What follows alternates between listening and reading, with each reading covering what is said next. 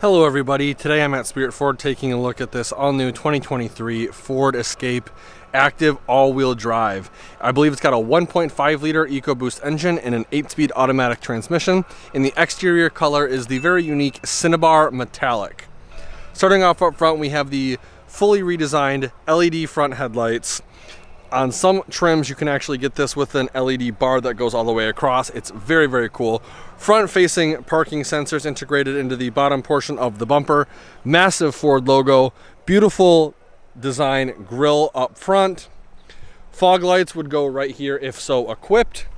You have plastic fender flares that transition into plastic rocker panels, which is greatly appreciated in climates where they use a bunch of salt, or if you live on a dirt road, you're going to protect those rocker panels. It's going to look nice. Coming to the wheel and tire setup, it looks like we have some Continental Pro Contact tires, and they are a 225/65 R17. Black plastic mirror cap. This guy does have blind spot monitoring. You also have this Cinnabar paint matched door handle. Passive entry, so as long as you have the key fob on you, you can lock and unlock the vehicle from the driver's side or passenger side door. Coming around to the back, we have the updated tail lights, which are fully LED, look absolutely amazing. Your all-wheel drive badge is going to be on the passenger side, and your active badge is going to be on the driver's side. We do have dual exhaust, which looks pretty sweet. Backup camera is going to be right here. Minimalist style third brake light above the rear glass. Right here we have your capless fuel fill port. You also have the option to get the keyless entry if you so choose. One of my favorite features on the Ford vehicles. Overall, I think they did an absolutely amazing job with this refresh.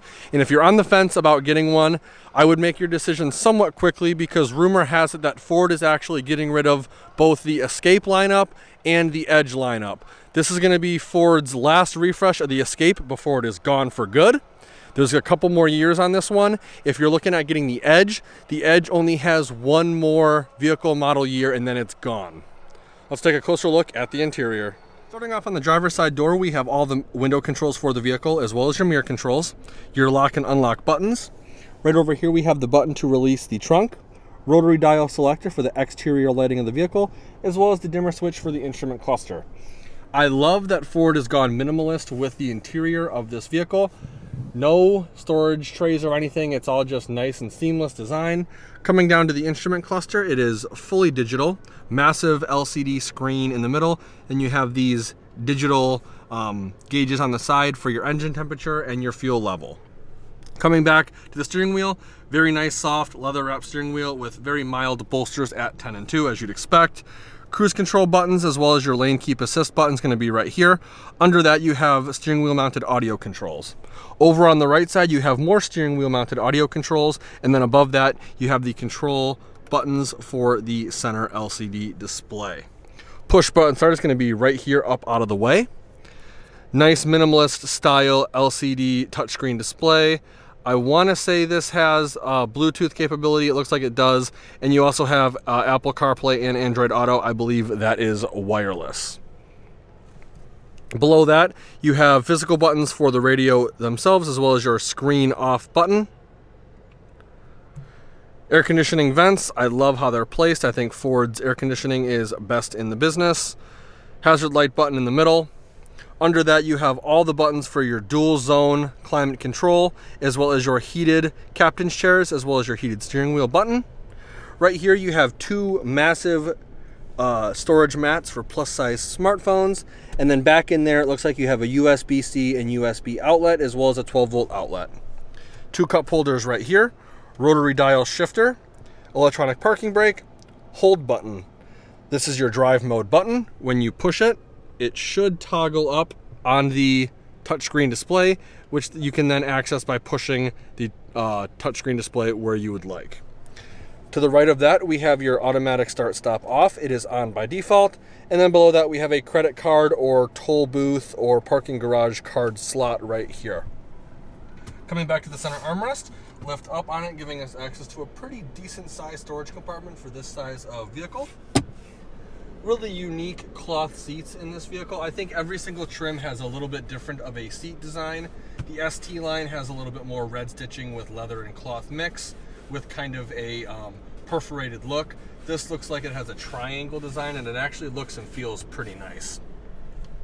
Right over here, we have a massive glove box for this size of vehicle.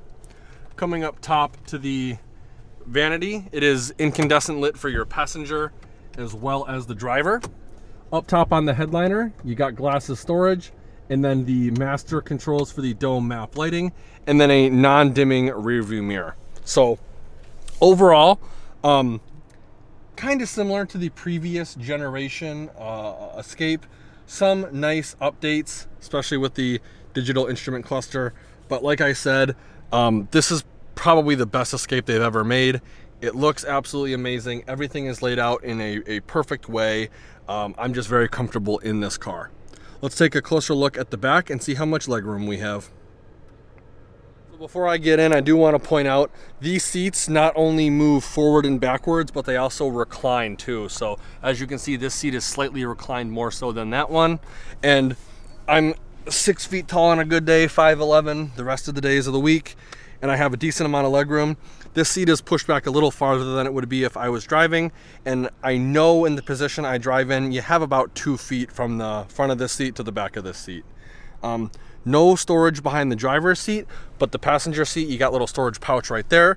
You got air conditioning vents, and you also have 2 USB Type-C outlets. This center seat does have a fold-down armrest / cup holder. And even with the seat in the more upright position, because there is no twin pane sunroof, I have an amazing amount of headroom. Taller people will be pretty comfortable in the back of this vehicle. Your LED dome map light and hanger hooks are integrated into the outermost portion of the headliner. And yeah, I think even fully reclined, I have even more headroom. And if you notice the body lines of this vehicle from the exterior, it does kind of swoop back towards the tail end of the vehicle, which would minimize headspace. So Ford did a really good job maximizing that for the rear passengers. Let's take a look at the trunk and see how much cargo space we have. So there's going to be a couple ways to open the trunk of this vehicle. The first way is with the key fob. Second way is with the button to the left of the steering wheel. And the third way is to come up underneath the C and Escape. There's a little button here. You push it, it'll automatically open for you. We have a donut spare with some storage around it underneath this little piece right here. Storage cubby right there, as well as right over here. On the driver's side, we have a grocery bag hook right there, as well as a 12-volt outlet right here. Like I said, these seats do go forward a little bit, maximizing cargo space. I think Ford did a really good job with that.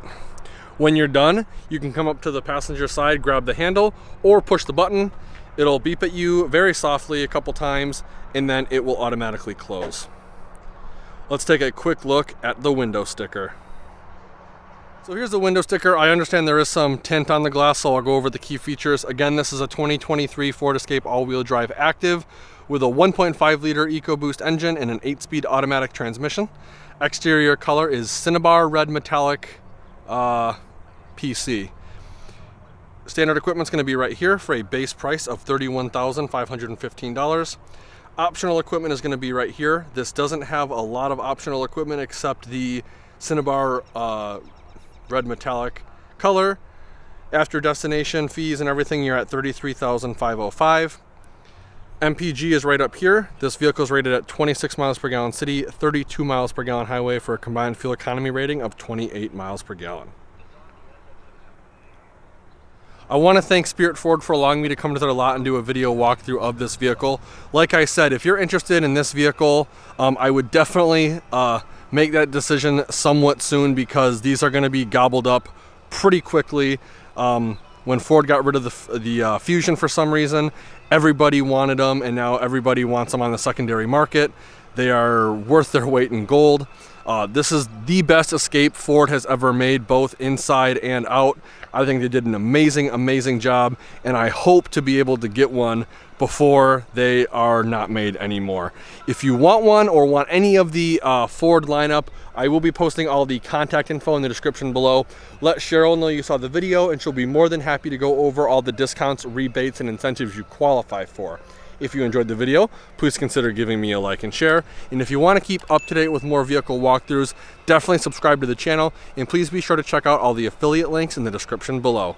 Like always, thanks for watching and have a great day.